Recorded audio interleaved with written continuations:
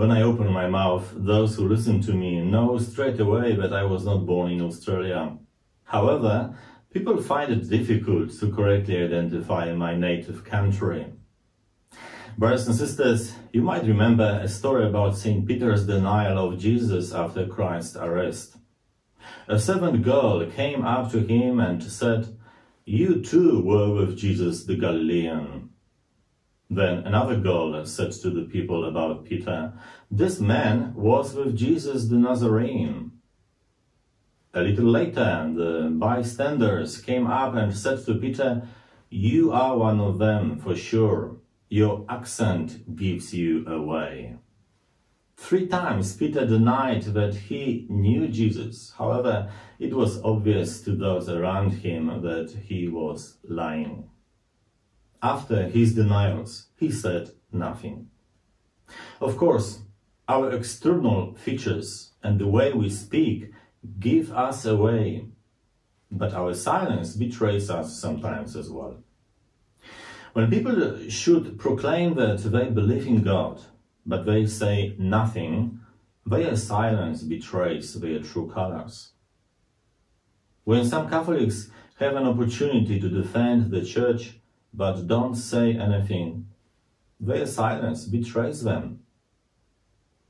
When parents should correct bad behavior of their children but say nothing, their silence exposes that they are not serious about raising their kids well. When we go to Sunday Mass and don't invite our family members to join us, our silence betrays us as well. Both our spoken words and our silence indicate to other people who we really are.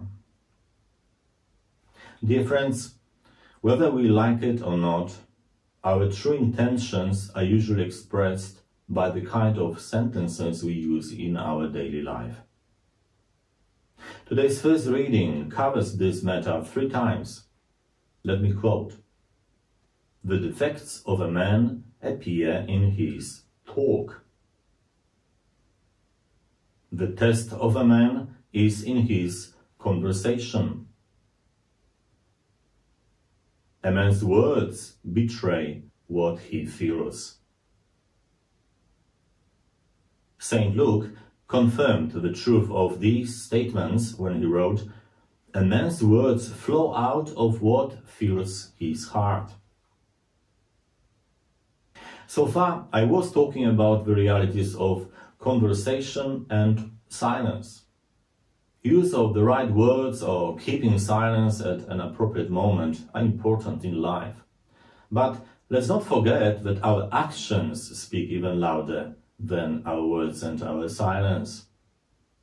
Today's Gospel warns us against hypocrisy and the temptation of judging other people. We need to reject any symptoms of insincere hearts. Let's listen to what Jesus has to say. Why do you observe the splinter in your brother's eye and never notice the plank in your own? How can you say to your brother, "Brother, let me take out the splinter that is in your eye," when you cannot see the plank in your own? Hypocrite! Take the plank out of your own eye first, and then you will see clearly enough to take out the splinter that is in your brother's eye. When we criticize others and at the same time don't admit our own faults, we have a problem. God will certainly help us to overcome such a weakness, but we have to come to Him with humble hearts. So, let us pray for the gift of wisdom to know how to use our words well, to act with humble and merciful hearts, and to know when to remain silent.